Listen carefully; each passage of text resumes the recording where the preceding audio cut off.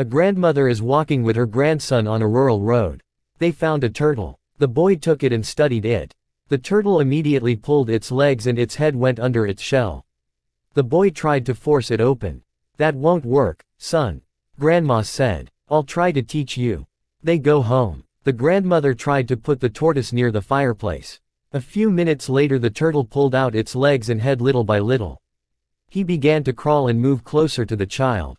"Don't try to force yourself to do everything, son," advised grandmother.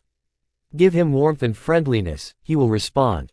Always remember grandmother's advice above if you feel you are starting to be shunned by friends, girlfriends, even your wife or your husband.